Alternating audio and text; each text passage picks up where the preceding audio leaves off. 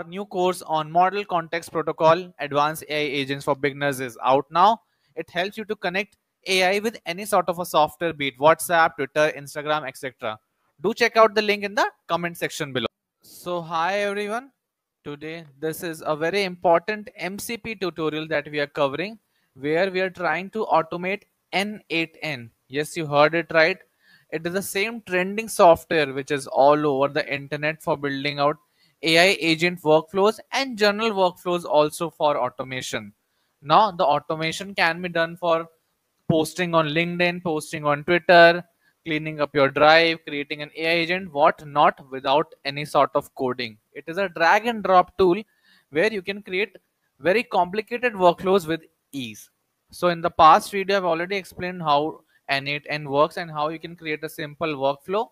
Now this time, going a step ahead, we would be explaining the model context protocol, MCP server for n8n, that will help you to operate n8n completely from your Claude AI or any other AI model. So we would be trying to create a workflow. We would also try to update a workflow, fetch some information and whatnot. So let's get started. For now, this is a test workflow that I've set up for myself. Here you can see that this intakes a chat message from the user, calls out the calculator tool and gives you a calculation, very basic one. So before we jump on to Claude AI to control to demonstrate the MCP for n8n, let me do one thing. First of all, you need to copy this particular ID that comes after workflow. Do remember that I have hosted this particular n8n event on localhost. So I'll be telling you what are the changes that I did.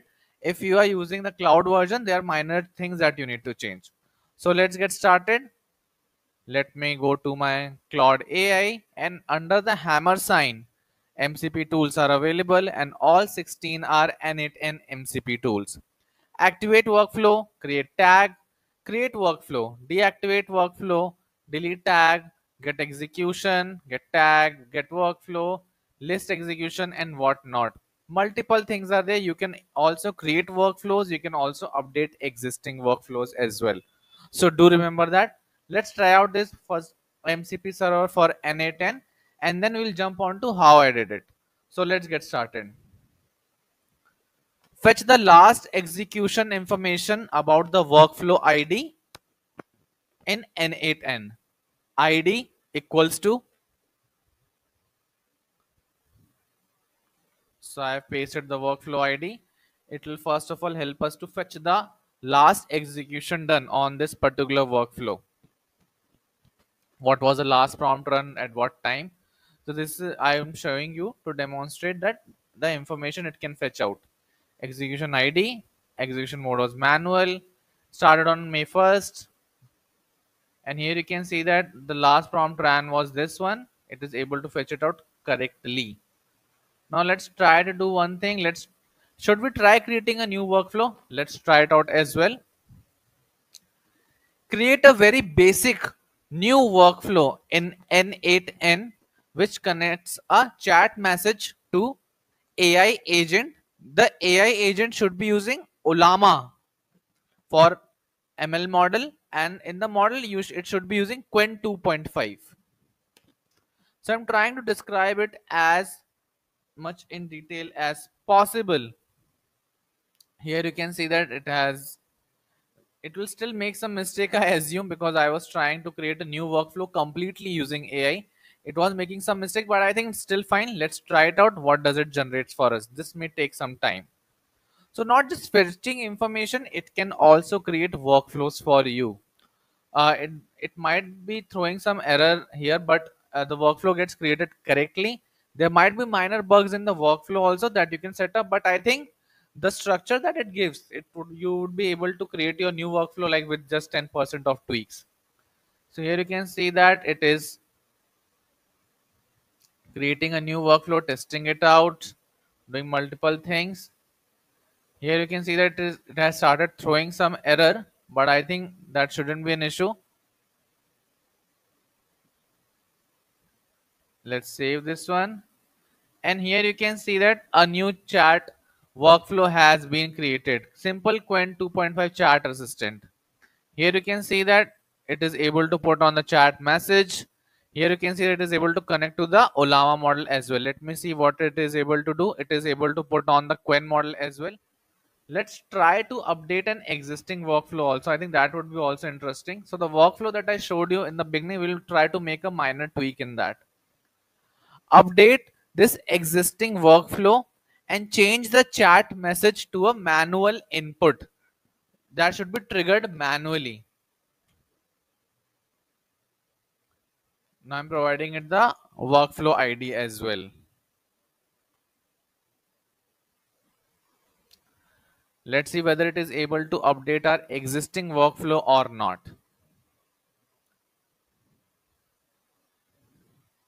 So we just created a simple workflow.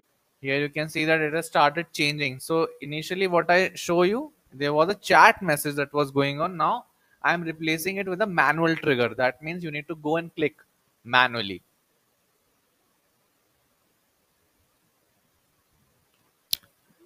Here you can see that this is how it is updating it.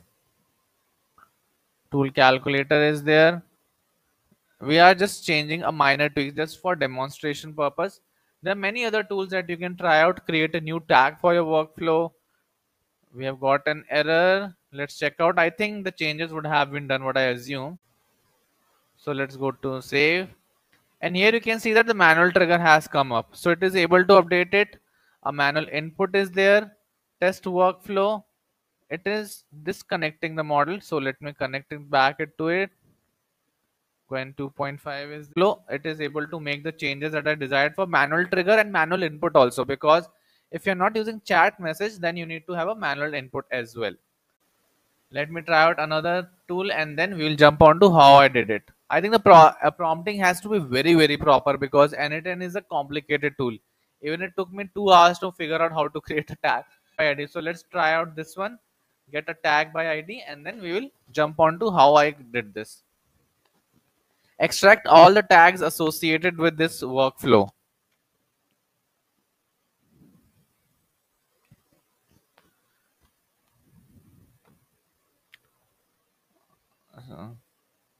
So Claude has started running again. I think it's a fourth tool that we are exploring for n8n now. As you can see, these are two tags associated, AI and test. AI and test are the tags associated. So this is how you can connect Claude AI or any other AI with n8n and let MCP take control over your n8n workflow. Now coming to the GitHub repo that I'm using for this particular MCP server is MCP n8n workflow builder, as you can see by Salacost. It's quite easy to implement. I think you first need to git clone this particular repo and then npm install. You need to have Node.js in your system. n8n host and n8n API keys are required. So I will be showing you how to do it. So n8n host would be your local host, and n8n API key I'll be showing you how to generate it. So first of all, we will try to create an API key for ourselves. This is locally hosted. Do remember this. So you need to go to a settings, and here it's a straight away option n8n API, and you need to create a new API key. So this is how you can create your API key for the particular MCP server. Now talking about the n8n host, it's quite easy. Everything remains same. You just need to replace this part, your n8ninstance.com, with localhost and whatever URL the particular application is working on. So like for example, if you look for myself, this is localhost 5678. Hence, in place of your n8ninstance.com, it would be localhost 5678, right? That's the only change we need to do. Once we are done, I think nothing much has to be changed.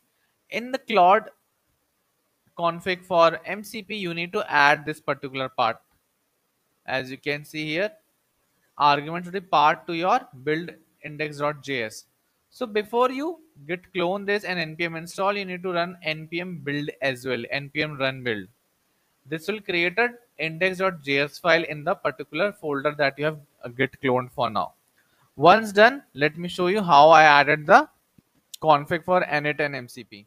So here you can see that you need to go to files, go to settings, Developer, go to edit config, Cloud desktop config, and here you can see that in the config under MCP servers you need to copy paste that particular code block.